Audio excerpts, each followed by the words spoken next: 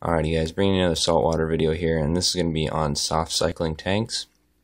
In front of me is my 4-gallon Pico tank. I got videos on it if you want to know a little bit more about it, but what a soft cycle is for saltwater is that you just paid premium dollar for live rock and live sand, and the traditional way of cycling the tank, states that you bring up the ammonia level to toxic levels and then, wait for the bacteria to be produced that will convert it into less harmful chemicals and stuff like that. But in the process, that live rock and live sand that you just bought, it's essentially going to kill all the life that's already on it and everything. So really with soft cycling, what you want to do is you purchase, set up your aquarium, put water in it, put a substrate in it if you wish, put your live rock in it, and then you constantly monitor the ammonia level and make sure it never gets over 0.5 parts per million. That's the magic number right there. When you notice that it gets to that level, you do a pretty big water change. Normally anywhere from 30 to 50% of the water is switched out on it.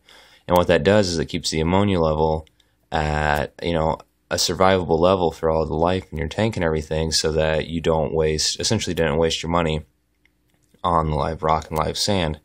And that goes for live rock that has just been purchased and everything like that. But what I did is still referred to soft cycling, I believe.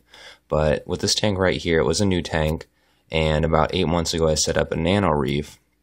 This is my Pico, but in my nano, I put 20 pounds of live rock in it, and it got cured, had coralline algae, bristleworms, feather dusters, all sorts of good stuff, that, grew on the rock and was established, over those 8 months. And what I did was I pulled about 5 or 6 pounds of that rock out of the nano reef and put it into my Pico right here. And the first day, it was just live sand, a little bit of live sand in there. Didn't really do much on it, just left the lights running and everything. And then day 2, I put the live rock in, and I experienced a jump in ammonia, maybe to 0.25 parts per million. And, that's just because there's a little bit of die-off on the live rock, just because switching it over to a new tank, exposed to air, a little bit different water parameters and stuff. I did not use the exact same water out of my old tank. So a little bit of die-off, but this is the kicker. Day 2 comes along, and I test the water again, and it was 0 ammonia, 0 nitrate, 0 nitrite.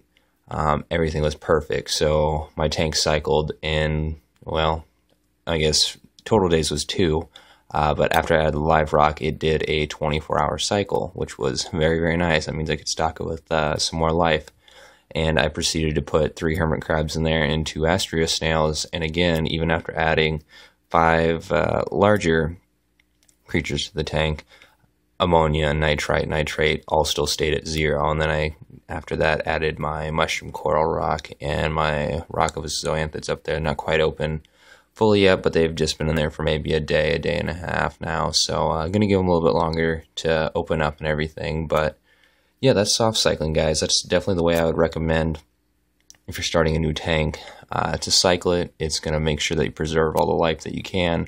And if you get really old, cured live rock that's been in a tank for quite a while, you can essentially have a very, very short cycle period, which all of us, I'm sure, would like. Nobody likes to wait around to add fish and corals and stuff like that. So take it easy, guys. That was today's video. And if you have any questions, post a comment down below, and I'll be sure to get back to you. Till next time, guys.